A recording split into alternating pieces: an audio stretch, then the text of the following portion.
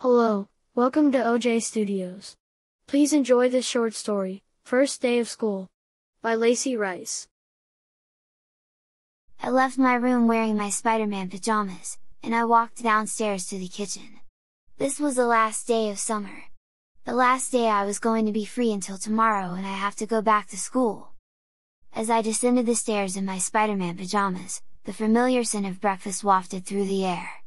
The kitchen was filled with the warm glow of the morning sun, casting a golden hue on the worn tiles. My mom, with a hint of nostalgia in her eyes, was flipping pancakes on the griddle. "Morning, Steven," she greeted me with a smile. I grinned. "Good morning, Mom," I said to her back. As I sat down at the table, I couldn't help but reflect on the adventures of the past summer, the bike rides with friends, late night movie marathons, and the endless games that seemed to stretch time itself. Tomorrow, the routine of school would take over, and the carefree days would become memories. My younger 8-year-old sister, Emily, joined me at the table, still in her unicorn onesie. We exchanged a knowing look, both understanding that the end of summer meant the return to books, homework, and early mornings. But this was also going to be the last day of something else too. Last week Emily and I were bowling, and I made a stupid bet with her. It was a sunny Saturday afternoon, and Emily and I decided to spend the day at the local bowling alley.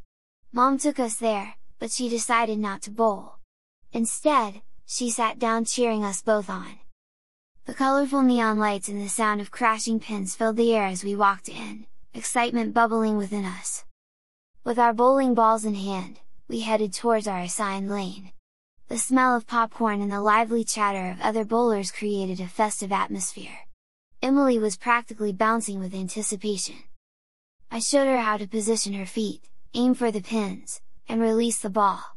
We giggled as we watched the ball wobble down the lane, sometimes knocking down a few pins, sometimes veering off course. Our laughter echoed through the alley. The competitive spirit kicked in, and soon we were engaged in a friendly sibling rivalry. Cheers erupted each time one of us scored a strike or managed a tricky spare. The joy on Emily's face whenever she knocked down a pin was priceless. As the game progressed, we experimented with different bowling techniques, from the classic two-handed approach to the exaggerated granny-style throw. We even tried a celebratory dance after each successful turn, much to the amusement of nearby bowlers. Then Mom announced that it was our last game. Emily is the one who suggested the bet. "Let's make it interesting," Emily proposed with a mischievous glint in her eyes. "How about a bet? If I win, you have to be a girl for the whole school year." I raised an eyebrow, considering the absurdity of her suggestion. "And if I win?" A devilish grin spread across Emily's face. "Then I'll be a boy for the whole school year." We both burst into laughter at the sheer ridiculousness of the bet.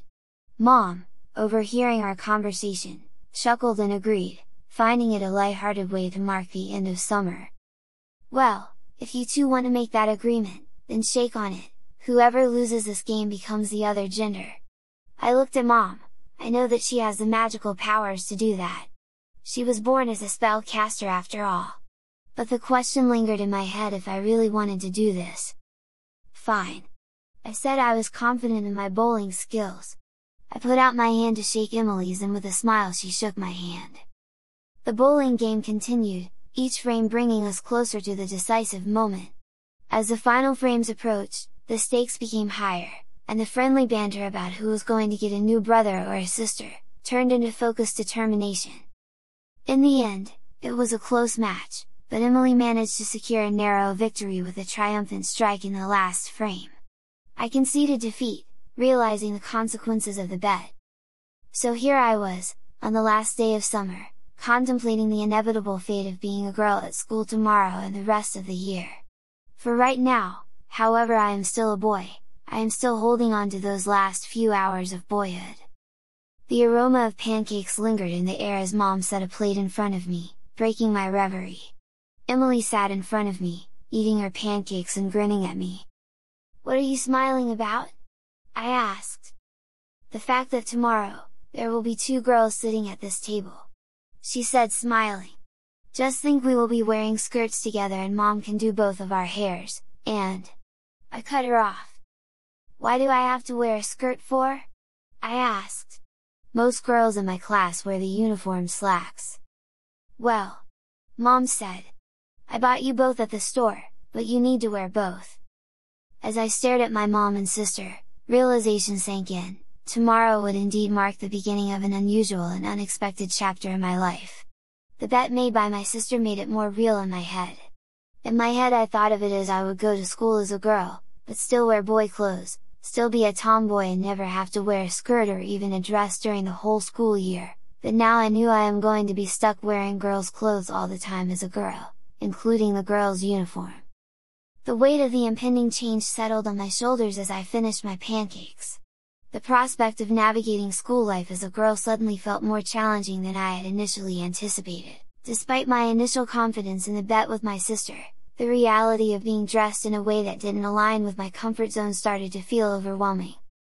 After breakfast, I retreated to my room, contemplating the upcoming transformation. The closet was still filled with my comfortable boyish attire. But I know that tomorrow it will be filled with clothes for girls. I sighed, wondering how I would navigate this new chapter of my life. As the day progressed, I could hear laughter and chatter from Emily, who seemed excited about the prospect of having a sister for the school year.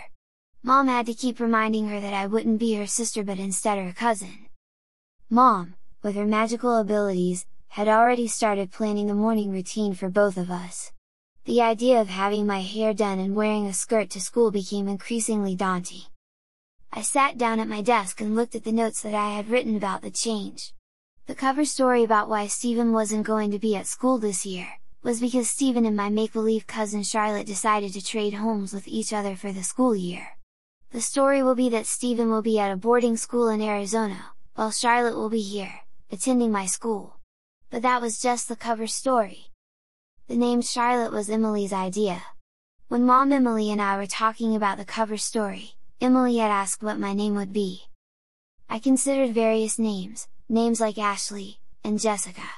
But Emily insisted on Charlotte, claiming it sounded sophisticated and perfect for the new me. Plus, the name Charlotte sounded like a good name, unassuming name, I agreed, and Charlotte became the chosen name for the upcoming school year. In the midst of planning the cover story and grappling with the reality of the impending change, I began to jot down my thoughts and feelings in a journal. It became a private space for me to express the uncertainty, excitement, and fear that swirled within. There was a knock on my door. Before I could respond, Mom opened the door and came into my room. "Hey Charlotte!" she said, using my new name even though I am still boy. "Yes Mom," I said, closing my notebook and putting it in my drawer. "I think it's time to get you switched into your new body," she spoke. "By doing it today you can get used to the new you, so it won't be awkward tomorrow at school." I looked at my mom, a mix of apprehension and curiosity in my eyes. The reality of the upcoming transformation was sinking in, and I couldn't deny the nerves that fluttered within me. "Okay, Mom," I replied, my voice carrying a hint of uncertainty. The prospect of becoming Charlotte, even for a day, felt like stepping into uncharted territory. Let alone a whole school year. Mom gestured towards the corner of the room where a magical looking mirror stood. I looked at it, seeing my reflection looking back at me. I looked at myself knowing that this would be the last time I would see my boy self until the end of the school year in May. Mom began to chant softly, invoking the spell that would bring about the change. The room shimmered with a subtle glow, and a gentle breeze enveloped me. I felt a tingling sensation, as if an invisible force was molding and reshaping my form. The image in the mirror began to shift, revealing a reflection that was no longer Stephen but Charlotte. My hair changed its length and became an auburn color, and my features softened into a more feminine appearance. When the transformation was complete, I stood there, staring at the reflection of Charlotte in the mirror. It was an odd feeling, seeing myself as someone else entirely. Mom smiled warmly, proud of her magical abilities and the successful transformation. I reached up and touched my new hair, noting how soft it felt. I smiled back at my reflection, a mixture of awe and self-discovery evident in my eyes. The reality of the transformation began to settle in, and I couldn't help but feel a sense of curiosity about the experiences that awaited me as Charlotte. I had a week to prepare myself to become a girl, yet all of this felt like a whirlwind. The anticipation and anxiety about the impending school year as Charlotte weighed heavily on my mind. As I stood in front of the magical mirror, I couldn't help but wonder how I would navigate the challenges of school life as a girl. My boy clothes were now a little too big for me, and I was glad that my Spider-Man pajamas had an elastic waistband on them so they wouldn't fall. "Well, Charlotte, how do you feel?" Mom asked. I hesitated for a moment, taking in the changes. "It's different.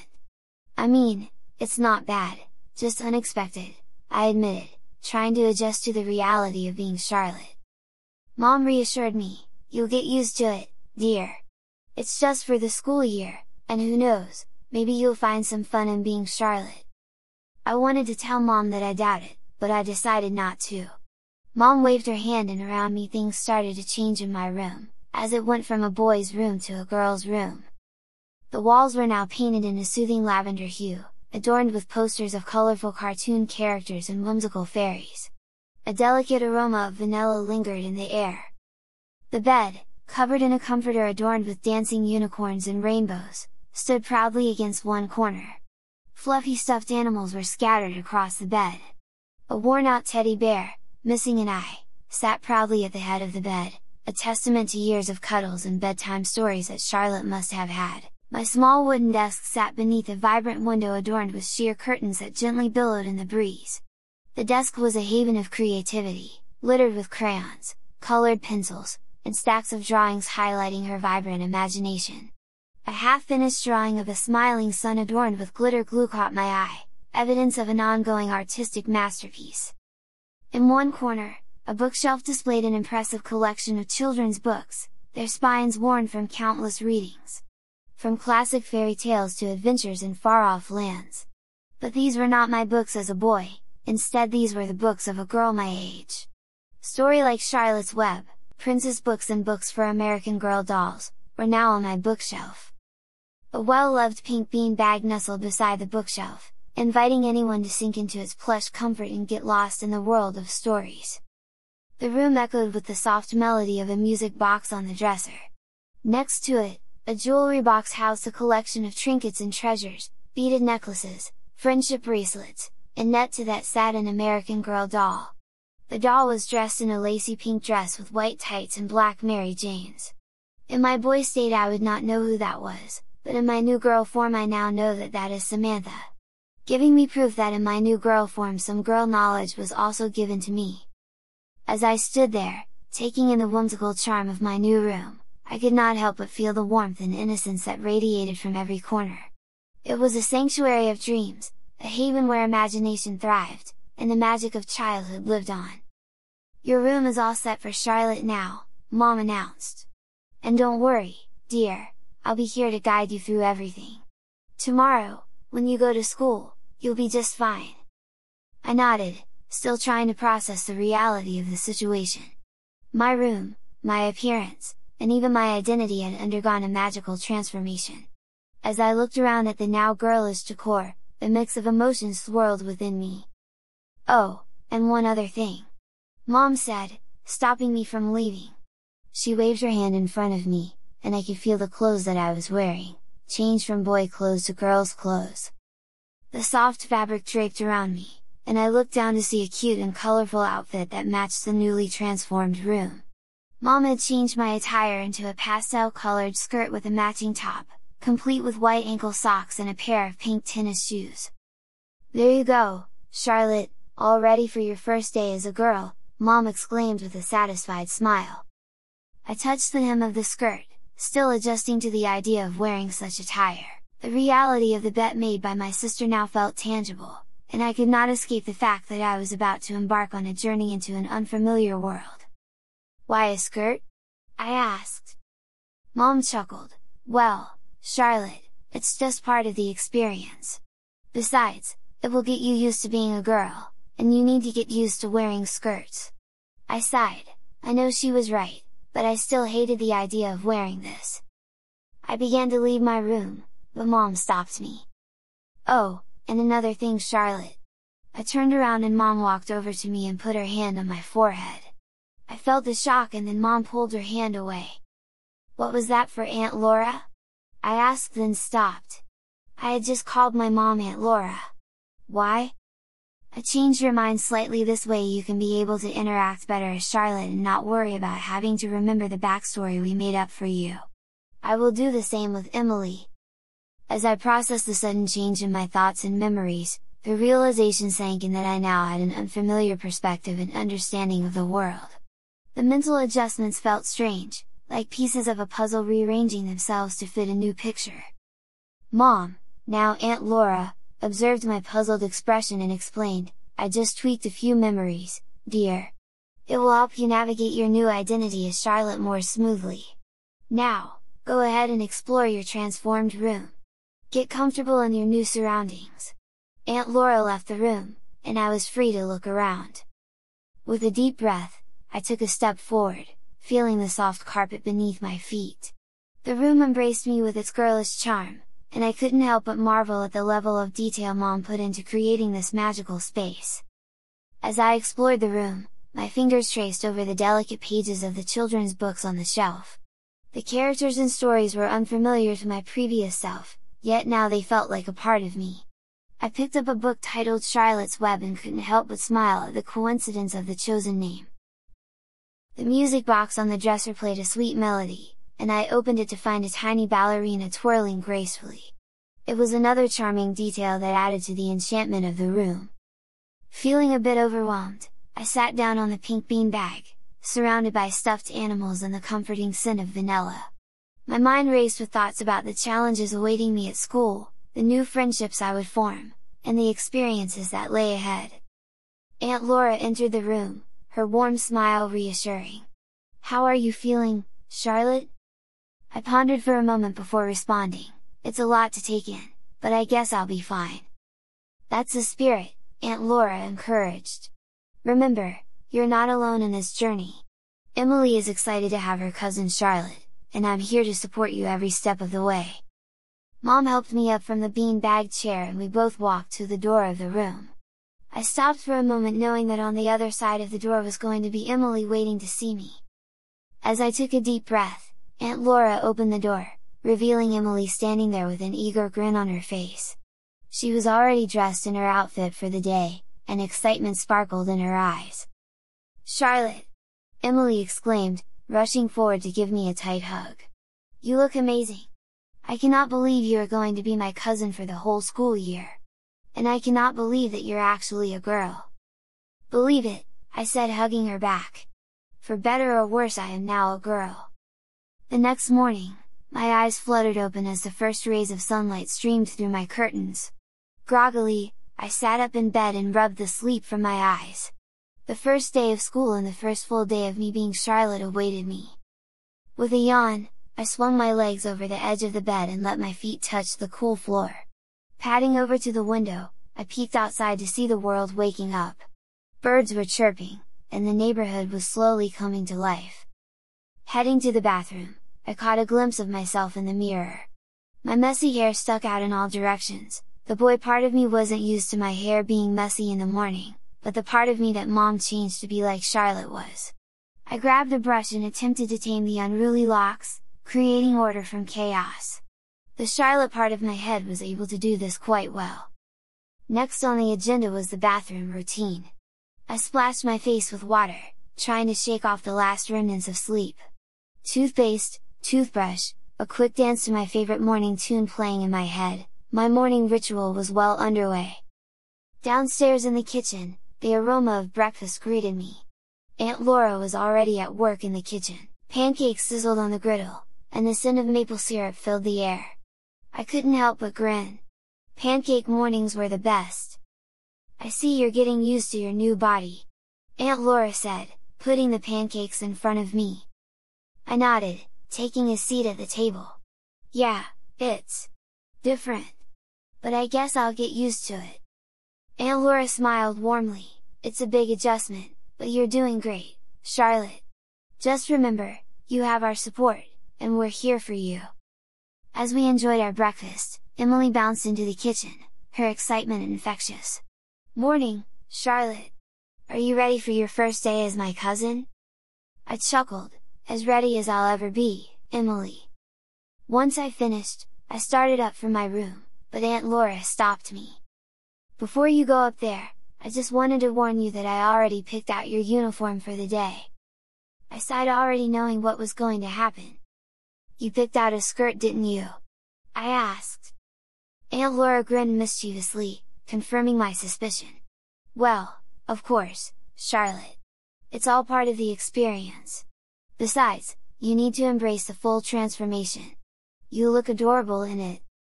With a resigned sigh, I headed back to my room to see what outfit Aunt Laura had chosen.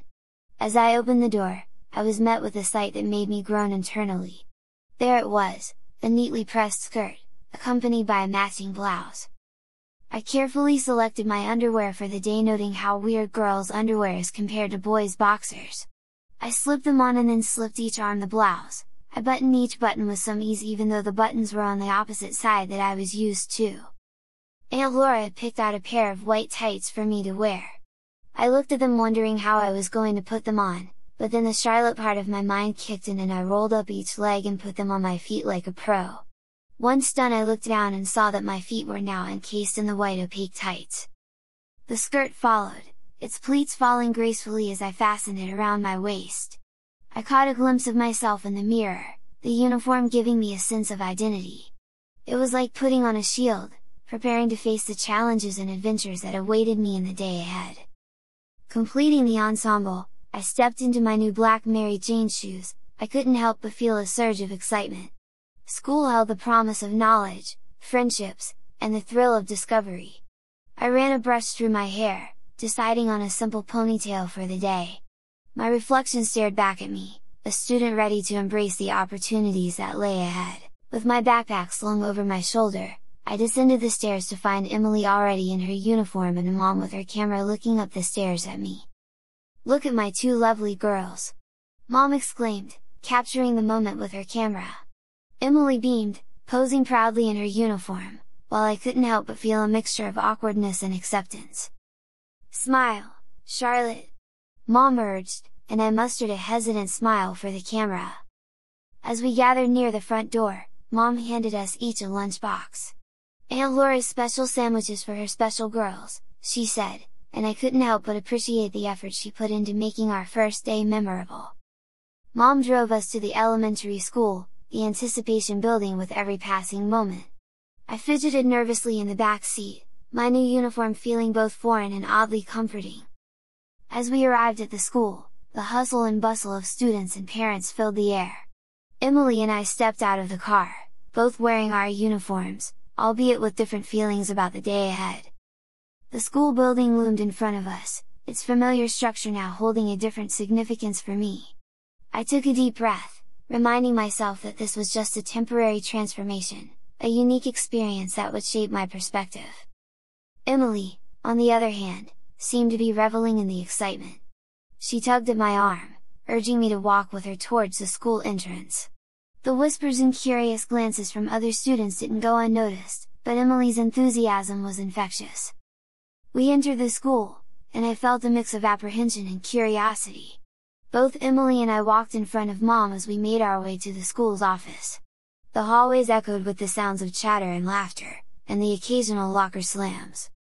Once we got to the office, we could see that the office was a hub of activity. There was a lot of parents and students, and they're trying to change which teacher they have or trying to pay for the school lunches for the school year. Aunt Laura bent down in front of Emily and told her to go ahead to her third grade classroom. Emily begged Mom to let her stay with her, but Mom told her to go on and that she would see her after school. Emily looked a little sad but then walked away as she was told. Aunt Laura then turned to me, her eyes filled with warmth and reassurance. "You got this, Charlotte! Just go to the front desk, let them know you're a new student, and they'll guide you to your classroom. If you need anything, don't hesitate to ask, okay?" I nodded, mustering a brave smile. Taking a deep breath, I approached the front desk, where a friendly receptionist greeted me. "Hello there! How can I help you?" Hi," I began, feeling a bit self-conscious in my new uniform. "I'm Charlotte, and I'm a new student. It's my first day." The receptionist's face lit up with a welcoming smile. "Ah, Charlotte! Welcome to our school! We're so happy to have you! Let me check your information, and I'll guide you to your class." As the receptionist verified my details, I couldn't help but glance around at the students passing by. Some exchanged curious glances, and I overheard a few whispers, but most seemed focused on their own conversations and activities. After a brief check-in process, the receptionist handed me a paper with my new teacher's name, room number, and pointed me in the direction of my 5th grade classroom. Aunt Laura gave me an encouraging nod, and with a deep breath, I made my way down the hallway. Entering the classroom, I felt a mix of nerves and curiosity. The teacher, Mrs. Johnson, greeted me warmly and introduced me to the class. I felt a little awkward standing in front of the class while wearing the skirt, the tights, and the blouse. Once the teacher was done asking me questions, I took a seat at an empty desk. The students turned to look at me. Whispers and hushed conversations filled the air. I looked over to my best friends Cody and Adam. Well, best friends back when I was Steven. Now I have to pretend that I don't know them, and all they see is a new girl in their class. As I settled into my desk, Mrs. Johnson continued with the class activities. The students around me seemed friendly enough, but I couldn't shake the feeling of being in an unfamiliar territory. The rustle of papers and the hum of conversations created a background noise that emphasized my newness. Cody and Adam glanced my way a few times, their expressions a mix of curiosity. Last week after I lost the bet, I told them that my mom was making my cousin and I trade homes for the school year. So they think that I am just my own cousin. Man, they would freak out if they knew the new girl was really me. I tried my best to focus on the lesson, but the awareness of their scrutiny lingered in the back of my mind. During the break, I hesitated to join any group of students, feeling like an outsider. However, a girl named Lily approached me with a friendly smile. Lily was one of the popular girls.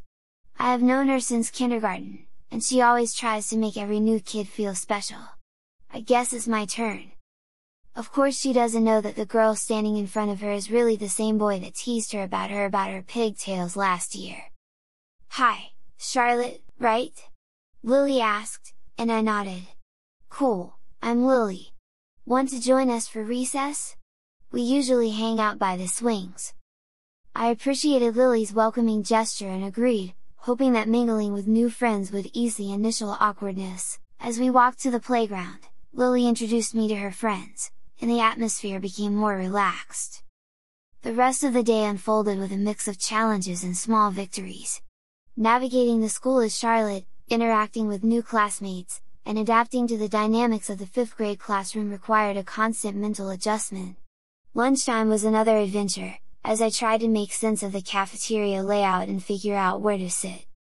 Despite the initial discomfort, the supportive environment of Lily and her friends made the day more enjoyable. As the school day came to an end, I joined Emily in the courtyard, and we walked together to the car where Aunt Laura was waiting. "How was your first day, Charlotte?" Aunt Laura asked, her eyes filled with concern and warmth. "It was interesting," I replied, trying to sum up the whirlwind of experiences. "Definitely different from anything I've known before."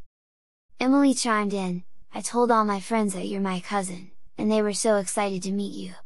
Did you make any new friends as Charlotte?" I smiled, grateful for Emily's enthusiasm. "Yeah, I met Lily and her friends. They're nice." It made the day better. As we drove back home, I reflected on the challenges and surprises of the first day as Charlotte. The reality of being a girl at school had its ups and downs, but the support from Aunt Laura and Emily, as well as the newfound friendships, provided a silver lining. Today was just the first day of school, and I wondered what tomorrow was going to be like as a girl.